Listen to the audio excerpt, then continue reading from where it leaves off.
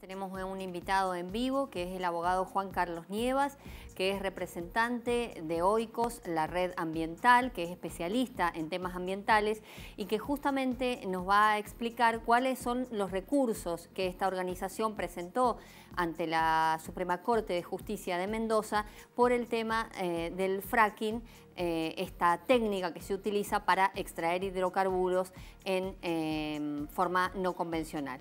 ¿Cómo está, doctor? ¿Qué tal? Buenas tardes, Verónica. Bueno, desde ya muy agradecidos desde la ONG Oikos por la invitación.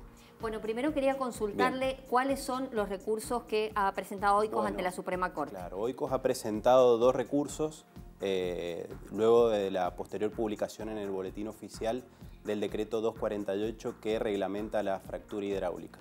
Estos dos recursos se basan, uno en una acción de inconstitucionalidad y el otro es una acción procesal administrativa.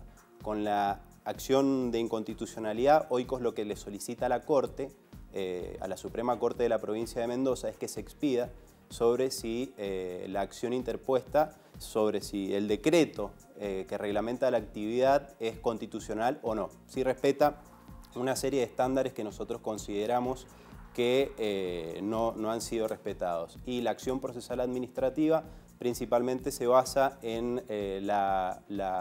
los vicios que ha tenido todo el procedimiento administrativo para llegar a la reglamentación. Entonces nosotros impugnamos, por un lado, los vicios del procedimiento y por otro lado, la finalidad del decreto.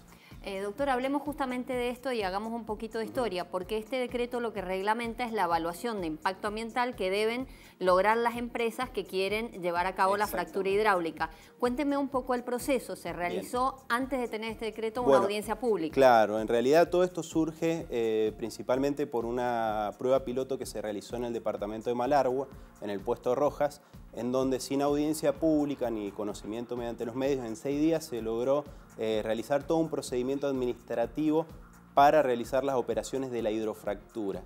A partir de eso, la Federación de Espeleología y la Fundación Ambiente y Recursos Naturales interpusieron unos amparos. De estos amparos, en el de FADE, que es la Federación de Espeleología, el gobierno de la provincia de Mendoza se comprometió a reglamentar toda esta situación anómala que se había llevado a cabo, que era en todo caso ilegal y que todavía está, es bueno recordarlo, que hay una de esas acciones que está también para resolverse en la Suprema Corte de Justicia de Mendoza. Doctor, usted me decía recién, la Corte va a analizar si respeta las leyes. Exactamente. Le pido solamente alguno de los fundamentos por los que ustedes creen que no se respetan las leyes. Perfectamente.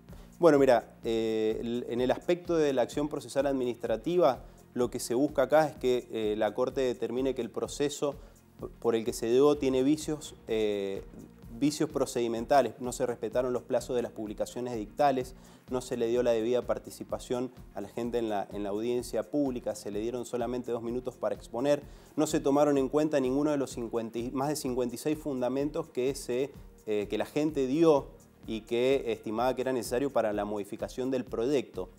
Y además de eso, esto generó también todo un proceso en donde Oikos terminó interponiendo un recurso, y de este recurso al otro día se publicó en el boletín oficial el decreto. O sea que no se resolvió el recurso que la ONG interpuso y se dictó el decreto 248 que se impugna. Y por otro lado, la acción de inconstitucionalidad se basa principalmente en el uso de agua y en las atribuciones que han sido violadas, sobre todo del Departamento General de Irrigación. Un dato a tener en cuenta es que la cantidad de agua utilizada aproximadamente por pozo de hidrofractura son 30 millones de litros de agua. En 10 pozos de litros de agua ya tenemos un lago General San Martín que va a quedar para siempre fuera del ciclo hidrológico y contaminado. Y de eso no hay tratamiento en la ley. Otro tema importante es que el Departamento General de Irrigación no emite dictámenes vinculantes para la autorización. Tampoco se establece que tienen que ser inscriptos como generadores de residuos peligrosos. Y hay estudios del mismo CONICET que no han sido tenidos en cuenta, por ejemplo, de la radiactividad de las aguas que surgen de la hidrofractura. Le pregunto, doctor, ¿cuál es la visión general que tiene Oikos sobre el tema de la fractura hidráulica? Bien, nosotros entendemos que toda actividad lícita tiene que desarrollarse pero cumpliendo la normativa ambiental. No podemos dejar de lado hoy los objetivos de la Agenda 2030, no podemos dejar de lado todos los tratados internacionales ambientales que el país ha suscrito y por el cual está obligado. Por lo tanto, si queremos realizar actividades, debemos cumplir con la ley que nosotros mismos nos hemos autoimpuesto.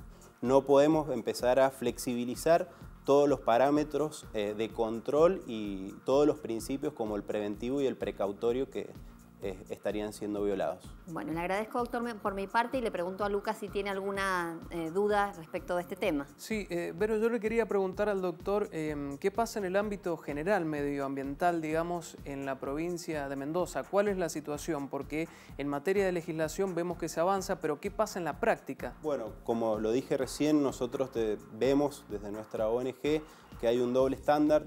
En cuanto, por un lado, salimos con las publicaciones limpiando el lago, firmando tratados internacionales y por otro lado estamos autorizando a realizar actividades sin el control, sin audiencia pública, sin participación ciudadana, sin acceso a la información. Se limita cada vez más el acceso a la información. No nos oponemos nosotros a que se desarrollen las actividades, pero se deben cumplir con las normas. Y sobre todo hay una flexibilización en materia ambiental y sobre todo con el tema de control y participación.